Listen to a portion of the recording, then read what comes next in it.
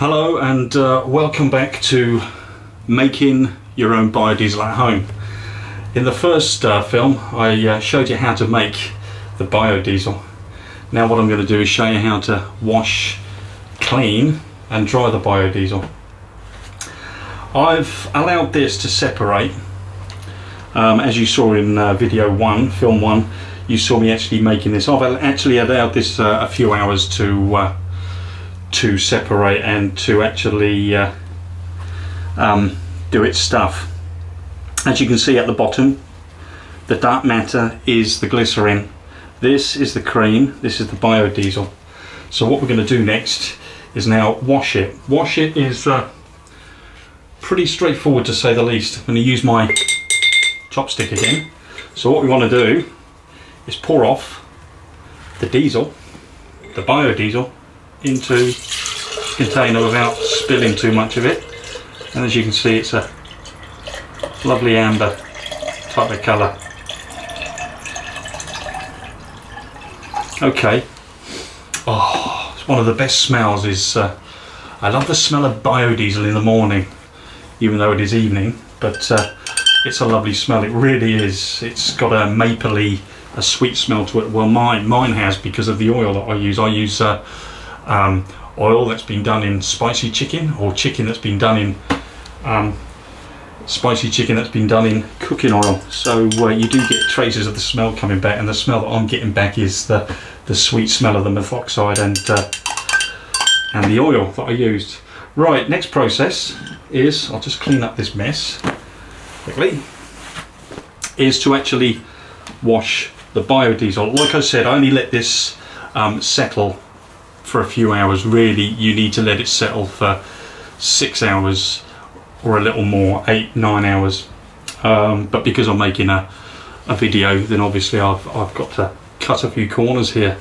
So what we're going to do is introduce the water. What we want is to add about a quarter of the quantity of oil. We want to add a quarter of that volume in water. So what I'm going to use is a simple atomizer, just to show you the process. Now what I generally do is I've got a big wash tank type of thing that I've actually made myself. Once I've drained off the glycerol, I've got a tap at the bottom of the container, the wash tank, and that drains off the glycerol without having to move my oils from bucket to bucket, which can be back-breaking. If once you actually get to making into a good stride of making biodiesel, then getting yourself a wash tank will save you so much time and agony in the back. So what I generally do is drain off the glycerin, and then I'll just using a watering can with a fine sprinkler nozzle at the end, I'll just pour the water on top of the oil and stir it in a little bit. It's important not to stir the water too much, because if you do, you'll end up with a foamy soap which may not separate, or if it does, it will take a long time to do that. So don't stir your cleansing process too much. So here we go. We don't want that water mixed too much. So here we go.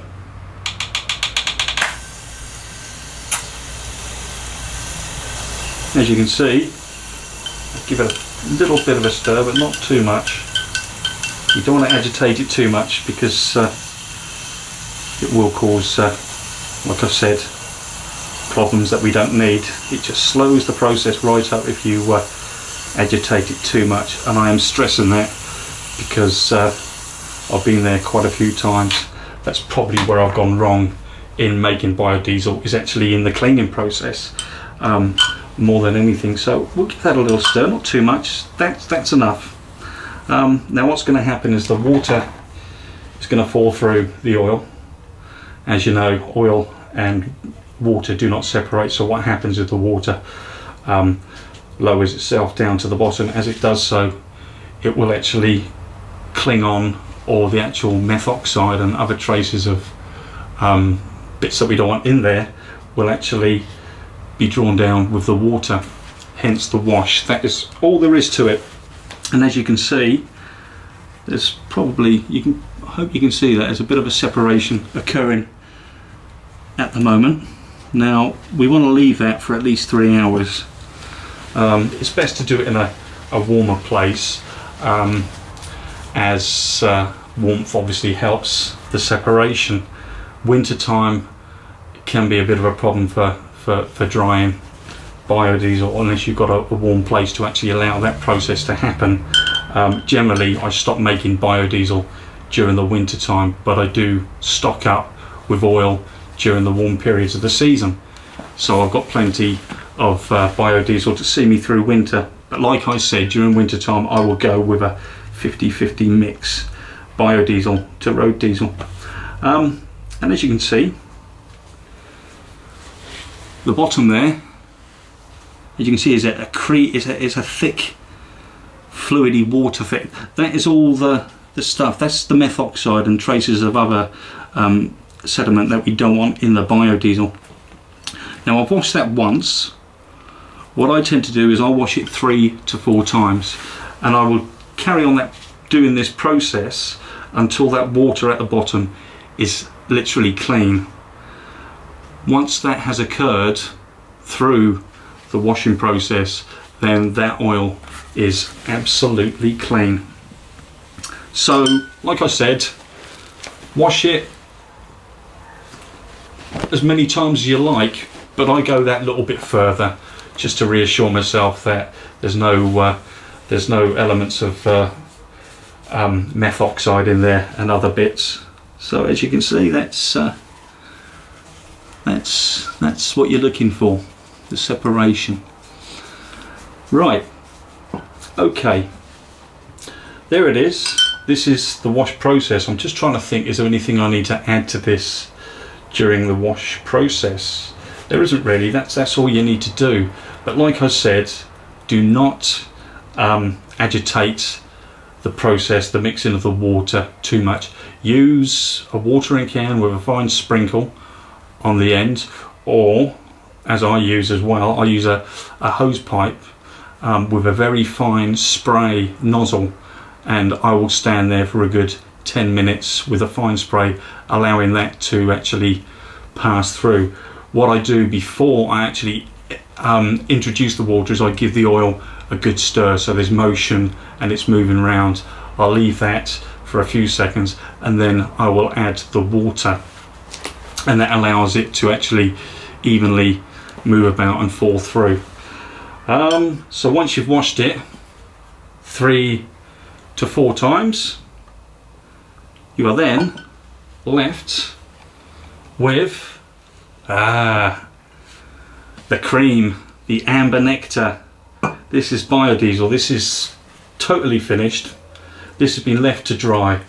Now the next process is, once you've actually washed your biodiesel, obviously you pour off the oil, or if you've got a wash tank, drain the water from the bottom of the wash tank and pour off the oil and get rid of the water.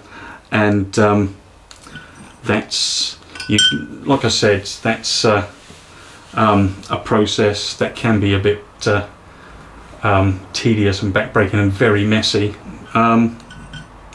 So there it is. The next thing to do, once this has been washed 3 or 4 times, then put it in a large open container and allow it to dry.